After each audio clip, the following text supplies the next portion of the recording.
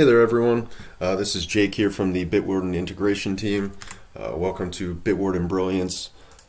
Thank you for joining us today. I'm joined here by my colleagues Jordan and Tony, who are going to be hanging out in the chat.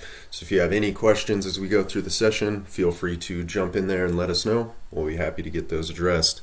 Bitwarden Brilliance is where our team does deep dives on technical topics related to Bitwarden.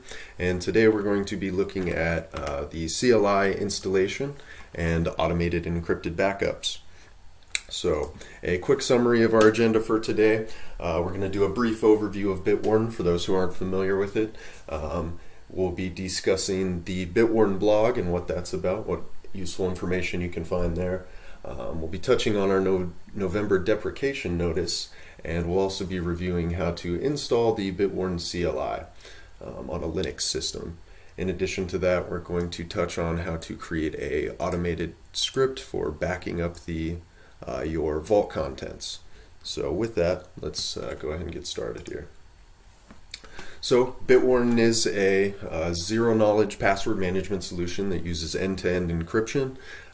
It's built to be easy to use and transparent. We offer flexible deployment options for deploying in a self-hosted environment or on our cloud-hosted SaaS service. All of our clients and tools are built to be synchronized and shareable, so you can share secrets very easily with your colleagues, family, and friends. As a company, Bitwarden is customer and community centric, and your secrets are available wherever you are. So a quick overview of the Bitwarden blog. Obviously, you can find blog posts there. These contain helpful tips and tricks. We post a lot of news and updates there, information of all kinds, so be sure to check that out. Touching on really quickly on our November deprecation notice, we do have some information out there for self-hosted users. Make sure to update your server as soon as possible. After November 28th, Bitwarden client applications and extensions will only support self-hosted servers running version 1.46.0 and later. More information regarding the deprecation notice can be found on our Help Center. And so yeah, let's jump right into it. Encrypted backups. Why is this something that'd be useful to you? So as of the October 2022 release of Bitwarden, we are now providing a solution or option for exporting encrypted backups of your Bitwarden vault, and these can be protected by a password of your choice rather than your encryption and master password, or your, master password and username, the account's encryption key. So one thing you should do regularly is back up your vault. With a working backup, you can also import it back into Bitwarden and be functioning in minutes or seconds. So previously, before the October release, the encrypted export function created a file that was encrypted with the account's encryption key. That encryption key is derived from the account's username and password, or master password, and it's unique to that specific account. So now users have the additional option of using a password of their choosing for backup encryption. This gives you more flexibility when backing up your vault and provides the option to not tie that backup to the account's encryption key. So this can be done in the web browser implementation, or if you're using the GUI, it's pretty easy to go in, click File, export your vault, and simply walking through the prompts. However, if you want to do this from the command line, it's not nearly as easy. So we can craft a handy little bash script here to greatly simplify the process. So first we're going to go over installing the CLI application. The Bitwarden CLI is a pretty powerful tool. It's fully featured for accessing and managing your vault. Most of the features that you'd find available in the other client applications, like the desktop, the browser extensions, etc., are all going to be available from the client as well. So the command line version of Bitwarden can be installed on Linux, Mac OS, and Windows, either using our native installers, snap packages, npm, or the chocolatey package manager for Windows. More information on the CLI can be found on our Help Center at this link right here. So today we're going to be going over the Linux installation, but specific instructions may depend on your distribution.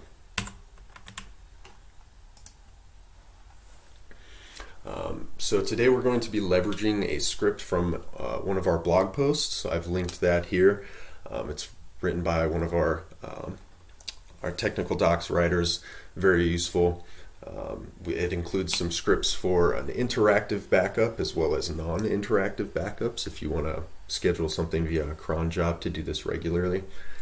Now keep in mind these scripts are optimized for Linux and Mac OS, and this particular script also doesn't handle attachments currently.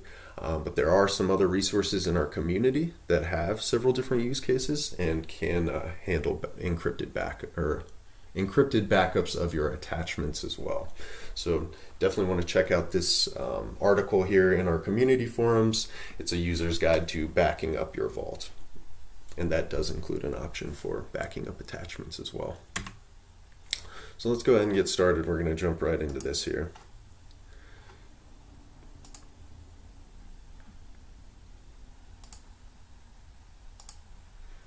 Hopefully everybody can see my terminal here okay. So very quickly, we're going to wget the latest release of the Bitwarden CLI. That should pull it down pretty quickly here. We're going to unzip that, change the permissions on it to make it executable.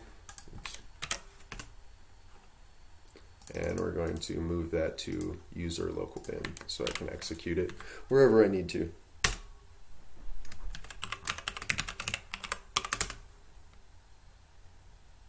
Oops, let's try that again here.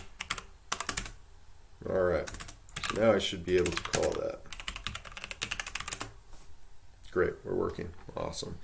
You're also going to want to install JQ, which is a JSON processor.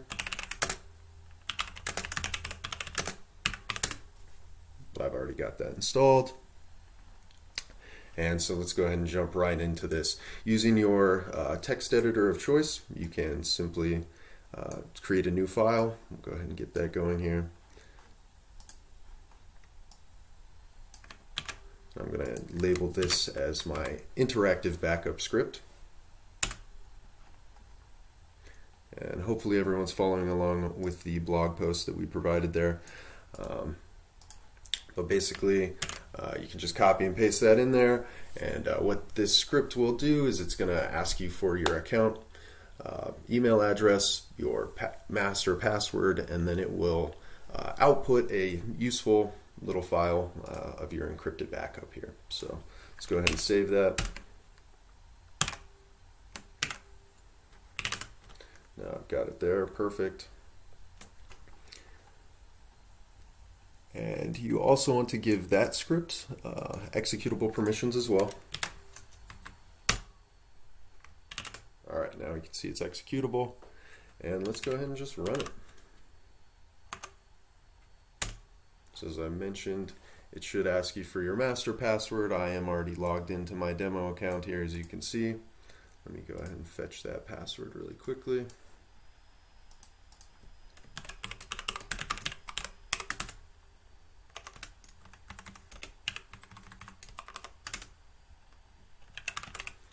Gonna do that off screen here. All right.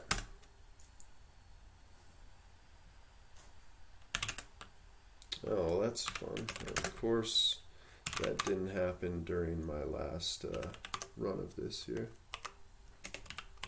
Let me get rid of that. There we go. That's a little cleaner. Let's go look at my script and see what broke there.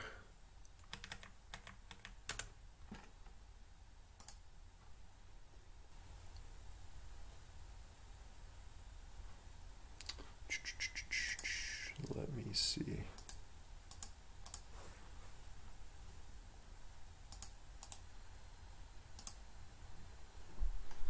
I'm going to jump over to our blog post that I just referenced there again.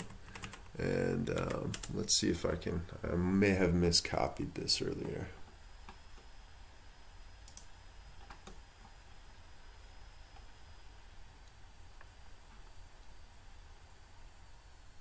Bear with me, folks. Sorry about that.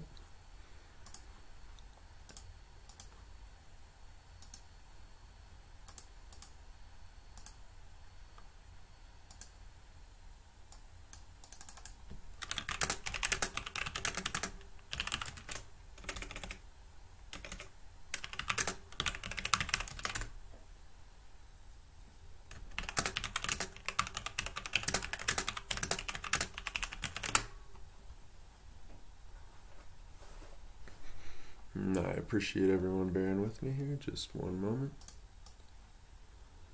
I did test this prior, but maybe I had a little copy pasting issue here.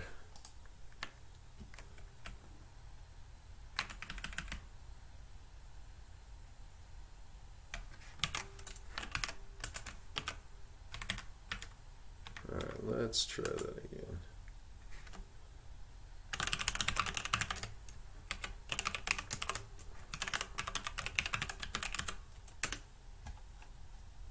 Snag that password one more time here.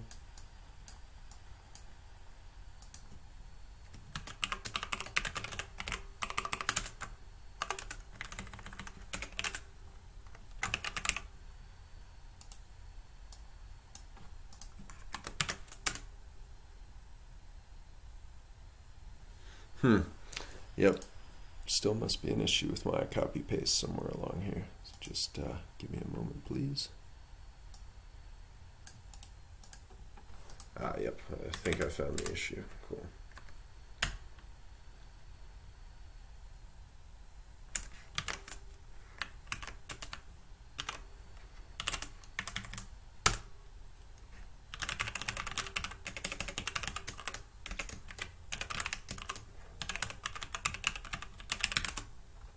Alright, this should work this time.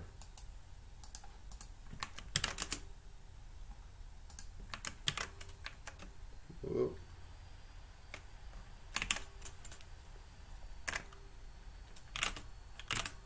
Well, as you can see, that did run that time. I'll have to change that password here in a moment.